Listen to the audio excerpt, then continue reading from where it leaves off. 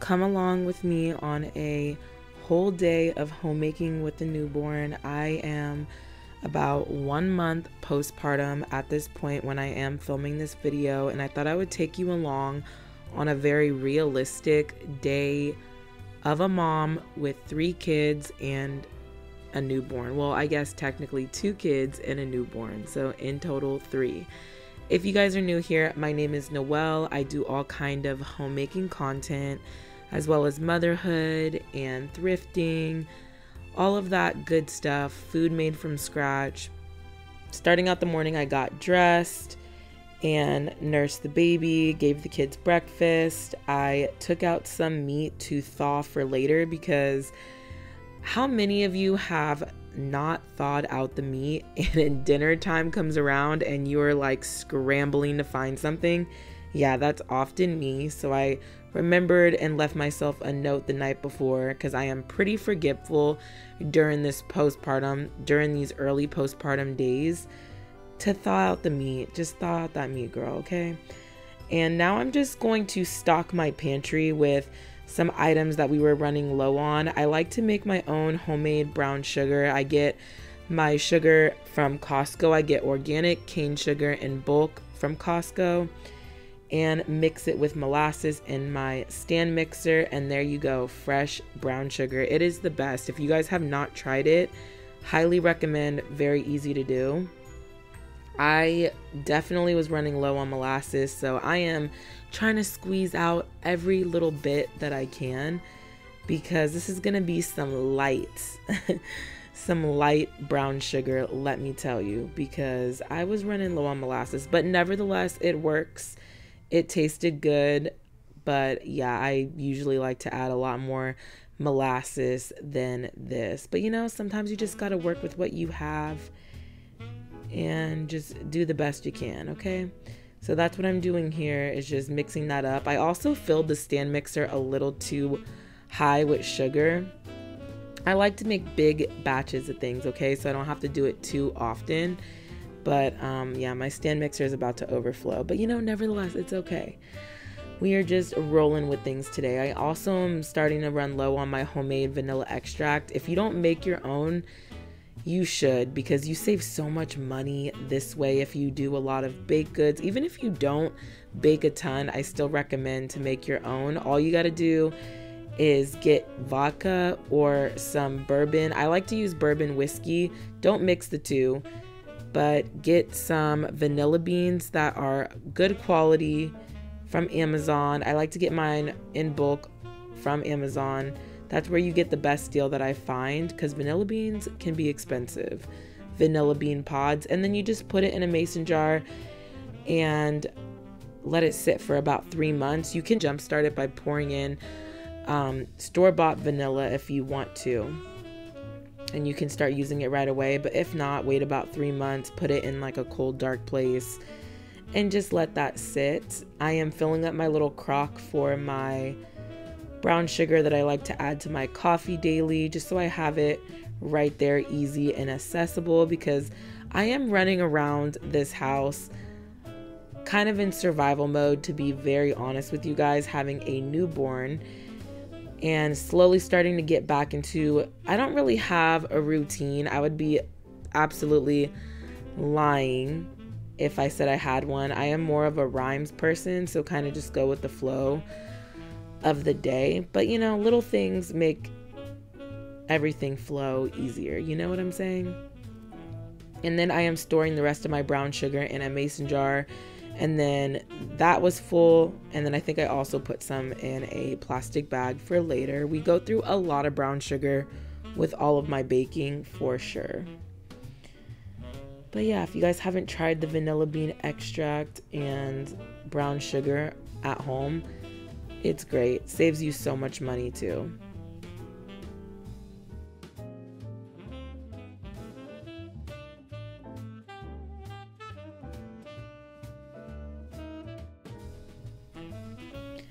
Now I am just about to grab all of the breast milk that I've been storing. Breast milk has been a huge part of my day. I have my Haka on right now as I am recording this voiceover for you guys. But breast milk has been a huge part of my daily rhyme, if you will, which is not something I was dealing with before because my kids are a lot older than my newborn. They are 5 and 6. So going all the way back to breastfeeding, I was breastfeeding them as toddlers, but it's been a while. So here we are back in this routine, back into the swing of preserving breast milk and I'm not really using a pump, I'm using my Haka. I am able to store so much milk with my Haka. I will do like a whole video on that method though. There's not really much to it. I am an overproducer, so if you see this big jar of breast milk, you know, and you're not, maybe you're just a nuffer or an underproducer, whatever your scenario is, I am an overproducer, to be very transparent with you. This is probably about 2 days worth of extra breast milk that I am just putting in a jar, because at this point my milk has not regulated yet, but currently while I'm filming this it has, and I'm only getting about half of that in about 3 or 4 days. But when I was recording this video, my milk had not regulated and I was filling up one of those jars, a whole jar, every 2 to 3 days. So I'm glad it's regulated. I am showing you the cream line. I guess it's not a cream line. I am not a cow. That is what you would call the, oh yeah, look at that beautiful line of nice fatty breast milk, which is a lot of good nutrient dense milk, which I believe they would call that your hind milk, which comes after your fore milk. Anywho, I am just doing the pitcher method with that. I'm going to pour all of my bags that I have collected of breast milk into my jar and deal with it later. Okay, so moving on to laundry, I am just throwing things into the wash.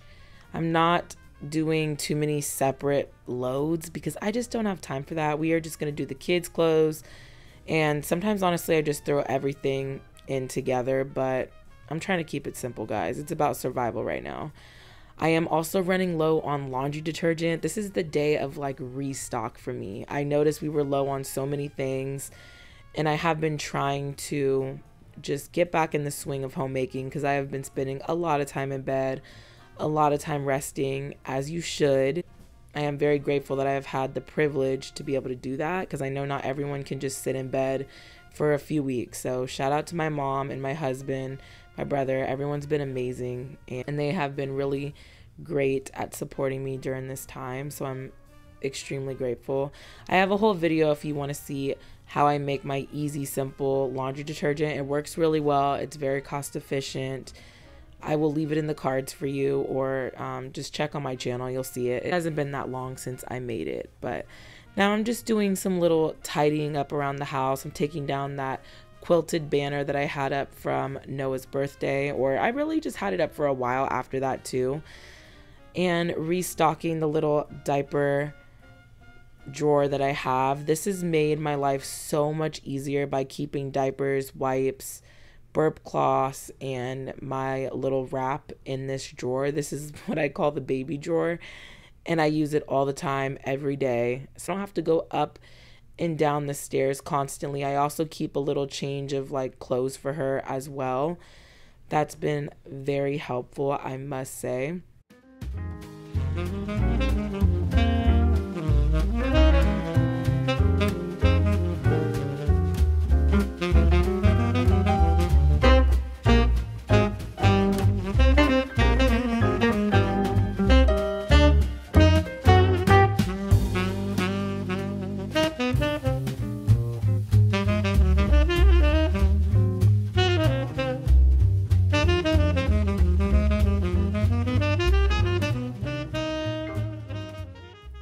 And now I'm just trying to put things back in their place because, you know, having 3 kids, your house is going to get messed up quick. That I try to stay on top of that, as well as I'm refreshing that quilt because it got dirty and it needs a new quilt. Who doesn't love, even in summer, a nice cozy quilt? Because we keep the AC running and the fans going, so it's still pretty cold in my house.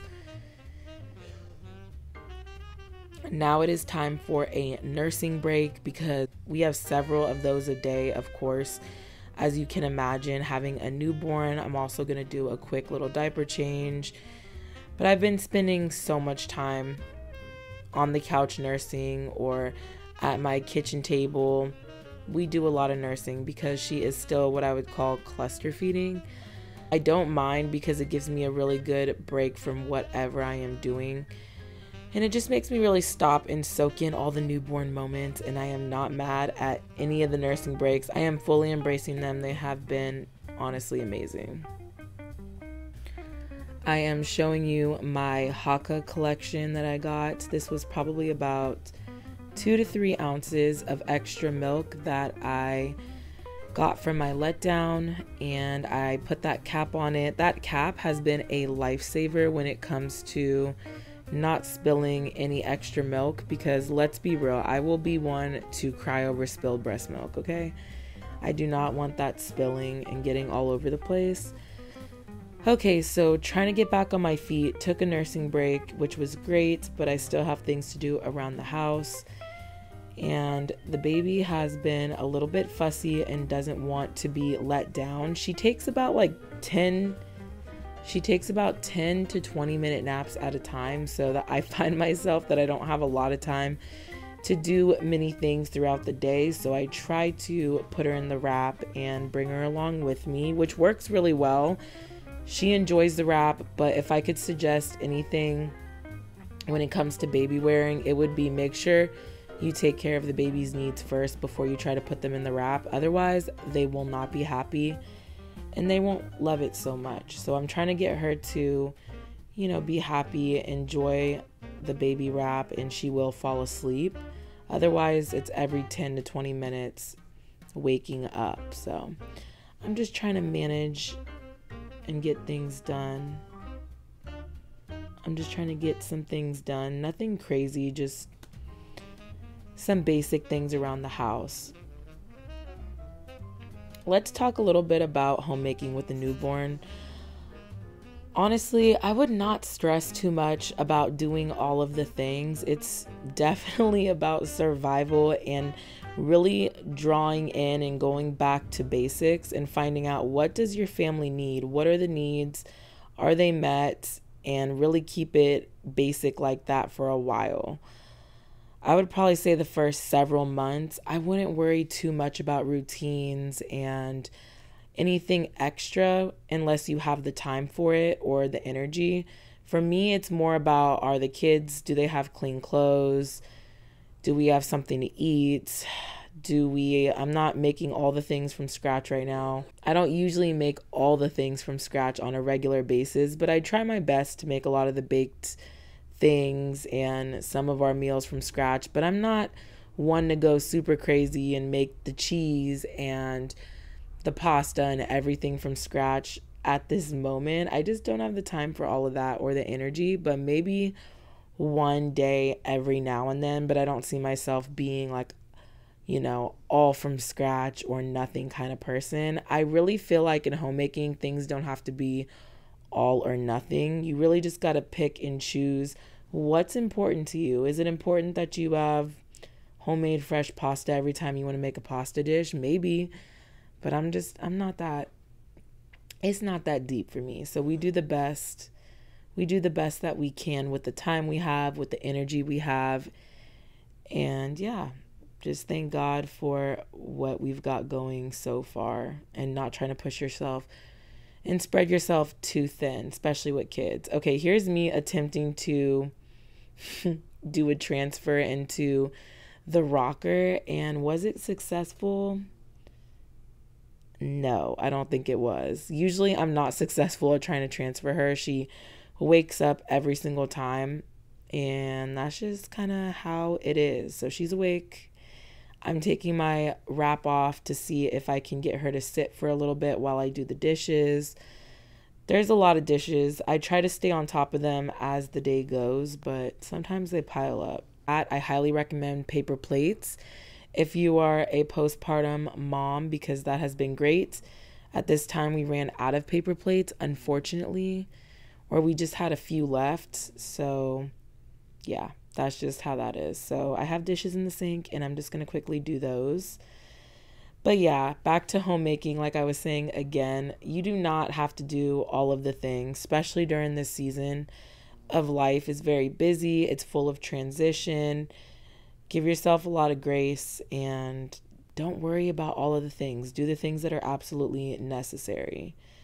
Are the kids fed? Do they have clean clothes? That kind of stuff. Like nothing super extra. My kids have been adjusting so well to their new little sister. It's honestly the cutest thing. And I guess we could talk a little bit about the transition. The transition has been really, really good. I am so surprised and very proud of my kids. They have been honestly amazing. They love her so much and they always want to play with her. And they're very careful around her, which is something I was worried about because I didn't know if they were going to be super rowdy or jumping around. And they've been great, honestly. The transition has blown my mind.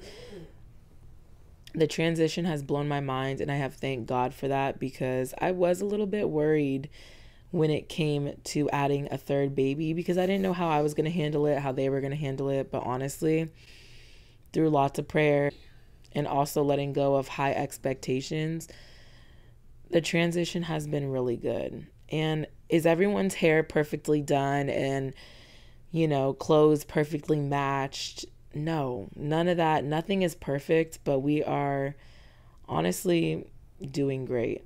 But nothing is perfect, and that is okay. That is not the season of life we are in. So I'm just trying to encourage you because I know a lot of you moms were pregnant with me and on this journey, and a lot of you, your babies have been born, so congratulations. I have been seeing a lot of your baby photos online and announcements, and I am so happy for all of you guys. So if you're in this season with me, congratulations to all the moms out there. Whether you're a new mom or adding a baby to your family, I am so happy for you guys. Enjoy this time. Truly soak it in. I have two other that are growing so fast, and this time around it is incredibly different, and I am so grateful for that. I'm just reading Noah a story here. He brought me a book, so we're reading one of the Beatrix Potter books. My kids love these. I actually love these probably more than they do. I love Beatrix Potter. She is a classic, and I enjoyed her books growing up. But we're just doing another nursing session and reading a book together, lots of snuggles. Like I said, I am not in the kitchen much these days. I am just kind of popping in and out and doing what I can with the time I have, and trying to adjust to being interrupted a lot and just accepting that that's okay, but not just accepting it, but truly embracing it. And really good. And I feel like God is teaching me a lot in this season of postpartum. And I am truly not wishing this first year away like I did with my other kids. I want time to slow down. Here is my husband. If we were listening to music, he is so cute. Anyways, we're having a moment here, but after that, I'm going to start dinner. I just want to brag about him just a little bit, to be honest. He has been amazing. He had to take on so much when I was in bed. He has been great. He definitely held it down. But it also feels really good to be back on my feet and doing things, okay? For sure. Anyways, now we're just making dinner. This has been a staple in the last probably few months. It's very easy. I call it one pan enchiladas, and it's just really simple. My meat was still a little bit frozen, so you saw me kind of putting in some work to get it actually ground beef texture because it was a little bit frozen. I opened the windows, let some fresh air in. It was a nice cool day. It wasn't extremely hot, and you could see my little curtains blowing. It was definitely a vibe. I love to romanticize my life when I can, you guys. I know it sounds kind of corny, cliche, cheesy, whatever, but it really is those moments that you got to take advantage and really do it. Kind of like my life is a movie kind of vibe. Highly recommend. I know it sounds weird, but just try it. And now I am chopping up some poblano peppers, adding in some frozen onions that I chopped and preserved because my onions were going bad. So I wanted to make sure that I didn't waste food because I hate wasting food.